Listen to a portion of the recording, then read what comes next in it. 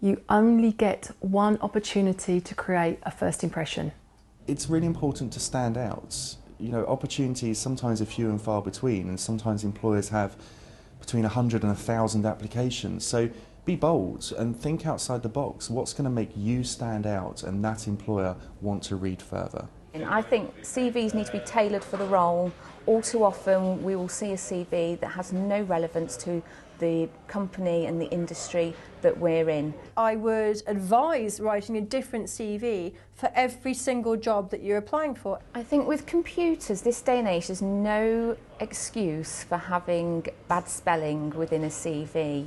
If you're sending it out and it's spelt wrong, it means, hi, my name's X, I can't spell, and I'm not going to be able to spell for you either. Get someone to proofread it for you, really check sort of the layout, the spelling, the grammar.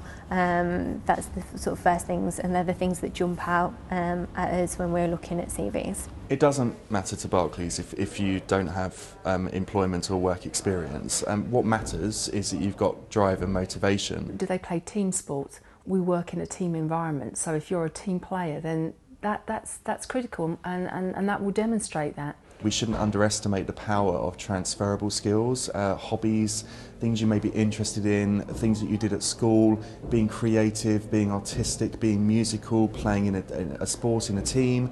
These are all fantastic attributes to bring to what could be somebody's first ever opportunity in the workplace.